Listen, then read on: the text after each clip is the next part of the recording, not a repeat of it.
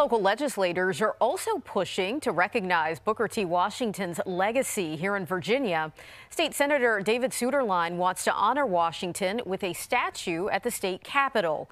His bill, if passed, would create a commission to plan and recommend a memorial for Washington on the Capitol grounds. Suetterlein believes the time is right to immortalize the civil rights icon. I really believe that Booker T. Washington needs to be honored in Capitol Square. He's a great American and great Virginian, but Virginia doesn't get as much credit as we should for this great Virginian that did so much for the country. He introduced a similar proposal to the General Assembly last year, but it did not gain any traction.